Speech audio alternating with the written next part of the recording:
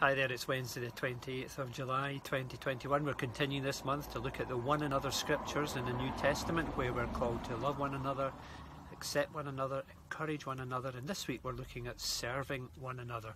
And in particular we're asking the question, how can we serve like Jesus? Because of course Jesus is our supreme role model of loving each other and serving each other, and Jesus actually called himself the servant of all.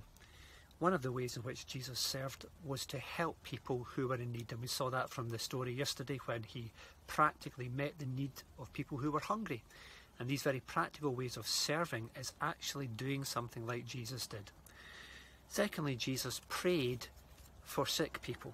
Mark chapter 3 and verse 7. Jesus withdrew with his disciples to the lake, and a large crowd from Galilee followed. When they heard all he was doing, many people came to him from Judea, Jerusalem, Idumea, and the regions across the Jordan around Tyre and Sidon. Because of the crowd, he told his disciples to have a small boat ready for him, to keep the people from crowding him. For he had healed many, so that those with diseases were pushing forward to touch him. And whenever the evil spirits saw him, they fell down before him and cried out, "You are the Son of God." Jesus served people all the way through his life, people who were sick in many different ways, people who had physical illnesses, a man with leprosy, someone who was blind, somebody who couldn't walk, somebody who couldn't speak. Jesus healed people with physical ailments, even to the point of death. He actually raised people from the dead.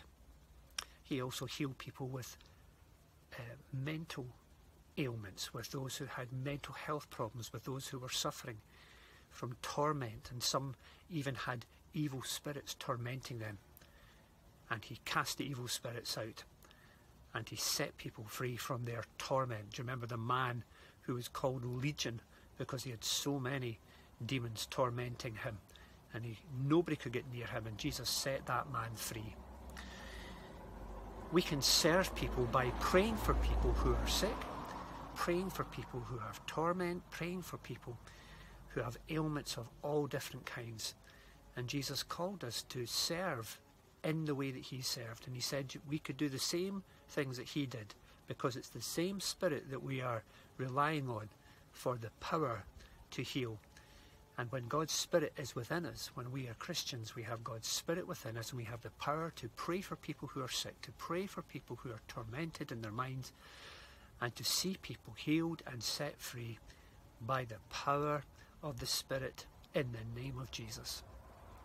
And so we can serve one another in this way. And it's not just people we know that we can serve strangers as well. One of the joys is to be able to pray for people that we don't know, just to offer to pray for somebody. I think maybe only once or possibly twice in my entire life that I have offered to pray for somebody has somebody said no thank you. People are only too willing to have someone pray for them.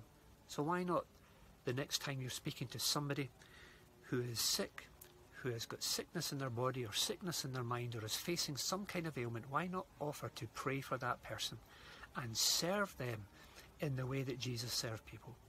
God bless you. Speak to you again tomorrow.